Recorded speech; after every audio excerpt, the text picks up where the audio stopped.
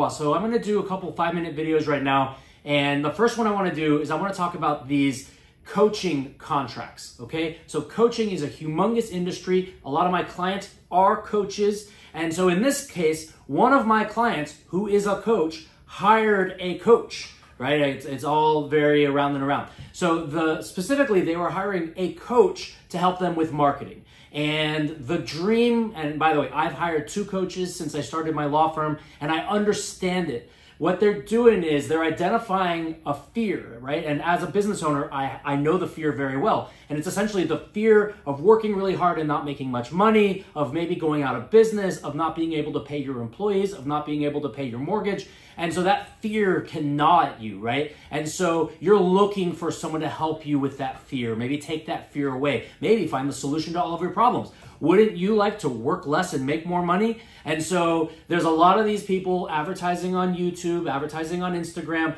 and they're selling that dream, right? The dream of working less and making more money and having more financial freedom and control, right? I've heard all of it. And so this particular client of mine hires this company. Now, mind you, they send over a 12-page contract. It's not the most beautiful contract I've ever seen. It wasn't written by a white shoe law firm in New York City, but it's a contract. It's a decent contract. They send it over DocuSign. My client signs it. And so, of course, I say to my client, because let me just give you the context. I'm talking to my client because my client wants out of the contract and they want their money back and they're not happy with what they signed up for. And so, of course, now I'm talking to the client. And I say to her, why didn't you call me first? She goes, what do you mean? I'm like, if you'd called me a month and a half ago when you were about to sign this contract, I would have said, hey, hire me for a consultation. Let's just go through the contract together. Let's identify any red flags. So here's red flag number 1. It's California law, California jurisdiction. Well, I'm sitting in Miami, Florida, and my client is too. And so now, potentially we're going to have to hire lawyers in a foreign land, foreign jurisdiction. And I say foreign because it's outside of Florida. And number 2, it's arbitration. So arbitration is a private court-like process where you are hiring an arbitration company and basically you're bound to it because it's in the contract you signed, right? The contract you signed said, in the event that we have a fight, we're not going to court, we're going to this private company. And there's basically 2 main ones in the United States. There's the American Arbitration Association and there's another one called JAMS. And basically, they're the 2 big heavyweights in this world. And so this particular contract said, you will go to American Arbitration Association. So I say to my client says, well, what does that mean? I'm like, well, when you go to court, sure, you have to pay a filing fee, but the judge is on the taxpayer's payroll, right? The judge is an employee of the state. When you go to private arbitration, it's a private company run kind of like a law firm, and it's usually former judges and lawyers. And so they literally require, in this case, with this amount, and by the way, the bigger the amount you sue for, the bigger their initial fee, just the fee to get it off the ground, is $1,700.